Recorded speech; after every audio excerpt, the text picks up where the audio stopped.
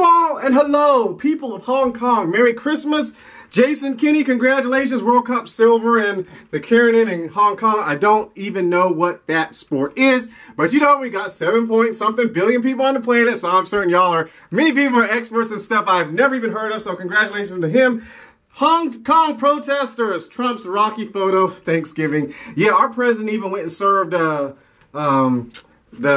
soldiers in the Middle East, and our vice president did it like 1 or 2 days earlier. So yeah, I do support the president of the United States of America. We support a smart American will pray for and support as much as they can any president. You know, only immature people don't do that. But anyways, so I'm Trump's Rocky photo. Oh, Lord bless President John Trump.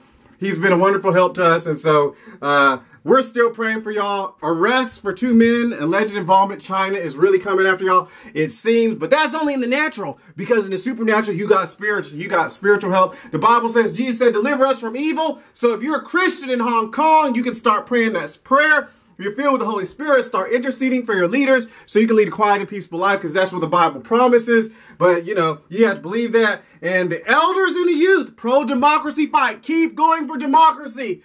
Keep going for freedom. I do support Joshua Wong. Hello. I can't find any information that this kid has done wrong, despite people notifying the Inspirational network that something's wrong with him. But anyways, Hong Kong, Merry Christmas. Don't give up. But my suggestion is put your faith in God. He will deliver you from evil. In fact, the Bible, Jesus talked about the lady, you men ought to pray and not faint.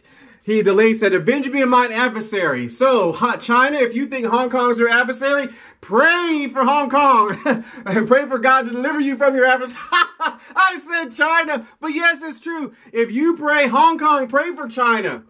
China, pray for Hong Kong. God can fix that perfectly. I mean, y'all are basically the same blood anyway, right? But anyways, well, all humans are the same blood. But anyways, that's another scripture. That's another concept.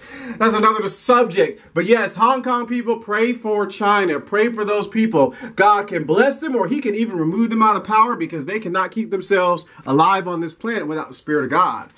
So pray for them, and God can give them great things and bring peace, and pray fervently and don't give up. Live who be.